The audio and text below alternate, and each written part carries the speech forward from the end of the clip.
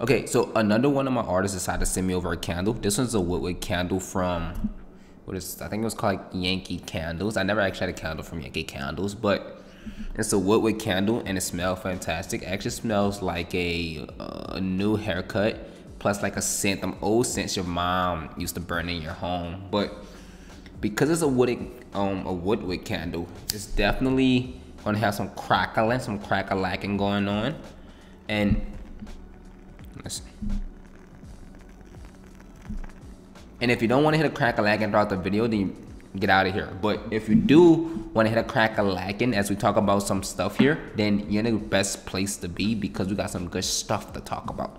So in today's video, I'm literally going to be sharing what I believe is the easiest artwork to sell. Now, this is for beginners, right? If you're pretty advanced, you probably want to stick to the artwork you created and the artwork you enjoy the most. But if you're not, then like I just mentioned, if you're looking to just sell some art, then this video is the place to be because I'm gonna share exactly what artwork sells the most. And you probably could trust my answer just because in the past 2 to 3 years, I've probably helped over 500 artists sell art online, from one-on-one coaching all the way up to working in group settings. So let's say I probably know a thing or two about what sells the most. If you're new here, my name is Jeroy Henry, and I help visual artists like yourself sell artwork online and sell artwork consistently and sell a lot of it. I mean, a real lot. But more importantly, the goal here is to teach you so much and give you so much value from this channel that you obviously want to schedule a call and work with me directly if I'm being upfront. But, but since you're here, definitely subscribe and leave a like and do all the other stuff these YouTubers talk about, and it's gonna be a good video. So let's get into it. So watching this video, you'll probably already have a style you created and you probably don't. But the goal is not for you to drop what you already doing and love creating, just to transition and do what I talk about so you can start making sales. The goal is for those new artists to start getting the ball rolling, getting what we call your feet wet, and you're making some sales, so you're bringing in income to get in a more comfortable position to then focus on the art you really enjoy, right? So we're gonna talk about that here. I suggest put about 2 minutes aside. This may be way longer than 2 minutes, but anyway, let's get into it. So here's the thing. When it comes to selling artwork and working with so many artists, what I've noticed to sell the most is commission work. For some reason, people just love getting their family and their dogs and their homes and their boats and their cars and their shoes and whatever else painted or drawn. So with that being said, if you do commission work, you will instantly begin to sell artwork. However, it's not the most enjoyable thing to do. Now, this is what I recommend while you do commission work, and we'll talk about why I recommend these things as well. I recommend that when you're doing commission work, you're also adding your own pizzazz to it. But now, what do I mean by this? This is my artist, Danielle Tomlinson, and as you can see, this is most likely a commission work Danielle Tomlinson did. However, for this commission work, they have our own little pizzazz pop to it. Now, why? Because when you do a commission work, you cannot sell that work again and again and again. However, when you make that work to be a very unique work, and it's not just a traditional commission, you have some type of elements added to the artwork to make it different, it stands on its own. It could even be seen as an original. And however, when you do this, those pieces hold more value. And they don't just hold more value, but they're easily resellable. Now, what I mean by this, if you could get permission from the buyer, you could do one commission, sell it, 500 bucks, whatever you decide to charge, and then create 10 prints and sell those 10 prints for 100 bucks each. And now you made an additional $1,000 on top of the $500 sale. And I'm even talking about how you could go about doing this, but that's the goal. The goal is to create a commission piece, right? But also make it unique and creative to where it stands as an original. And I see my artists do this currently, and they do it extremely well.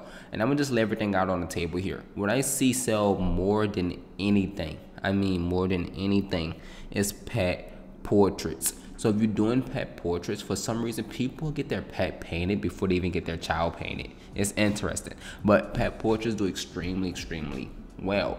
Now, what does this mean? Do this mean, once again, drop everything and start doing pet portraits? Heck no, that do not mean that. However, if you're a new artist, and let's say you want to start bringing that additional $1,000, $2,000, $3,000 per month, then it's actually not a bad idea to, on the side, do some commission work with a little bit of pizzazz and start bringing in that extra income. So now you're in a more comfortable position while also creating the work you truly love and building a career around the artwork you truly love, right?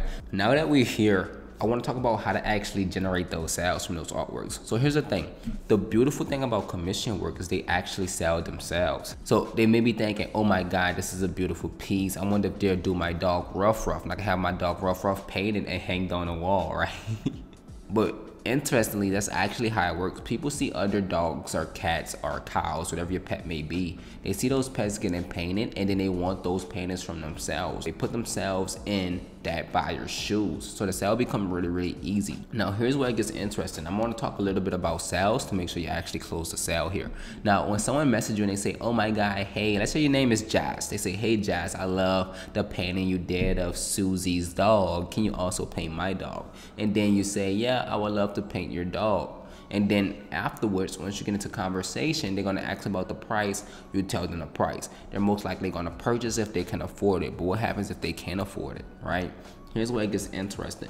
Now, in that case, most likely they want their dog painted, but they also love the work itself. So then at that point, you have two options. You can sell them a print, because keep in mind, we already discussed that because the artwork is very unique, even though it's a commission, it could still stand on its own as an original. So you could say, hey, I understand you want your dog painted, and I understand it's a bit too expensive, but if you still will love a beautiful piece in your home, you could actually purchase one of these as a print, and then you'll still get the same effect. It just wouldn't be rough, right? Now, most of the time, people will actually say no. Some people will actually say yeah, and believe it or not, I watched a ton of people even say yeah to this. What gets interesting is those people that actually say no. In that case, you could actually do a smaller piece, and then the way you will go about selling that smaller piece is you're just gonna say, hey, I would love to paint Ruff. However, because this is the price, I don't negotiate on price. We do not negotiate on price, right? But with that being said, you're gonna just say, because the price is the price and I cannot charge any less, I'll be more than happy to do a smaller work. It still have the crazy amount of detail you see. It still be a beautiful piece, and it actually meets your budget. And then the next thing you know, they agree to it, and then you're painting Ruff. Now, this is what I see happening. If you're currently making absolutely zero when it comes to selling your artwork, you can start doing these commission works, posting them online, and you're going to see people come to you to purchase those works. Once they come to you, you could easily be selling anywhere from 100 to, I see some of my artists even sell upwards of $1,000 for a commission piece, right? You sell just 3 of those in a month, let's say at $500 each, just an additional $1,500 that month, right? Now, here's the thing. Another reason you want to get creative with these pieces, because here's the thing. If you just do a hyper-realistic portrait, then it's going to take way longer to complete. However, if you get a bit creative, you will complete that artwork much faster. For example, my artist Danielle Tomlinson, which I'm going to show here again, because her pieces are really creative, it don't take her nearly as long as some of my other artists who create hyper-realistic paintings of animals or portraiture. Right? So here's the thing. If you're not making sales at the moment and you want to instantly get the ball rolling, do commission work. And don't only just do commission work, but put your own twist on it. Get creative, right? And then from there, do those creative commission works. That's going to draw interest just from other people. And also from that interest, that's going to lead to sales. A last quick tip will also be to get specific. Don't do dogs, cars, cats, and cows. Right? If you're gonna stick with cows, only do commissions of cows.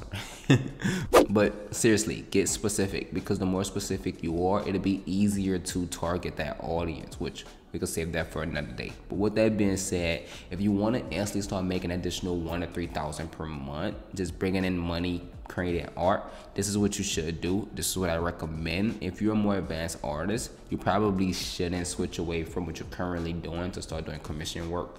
I hope you enjoyed this video. My name is Gerard Henry. You should definitely subscribe, because I'm going to be sharing a lot of these cool topics that literally no one is talking about online, so you can get the ball rolling and start making sales, hopefully really soon. With that being said, I'll see you on the next video. Peace.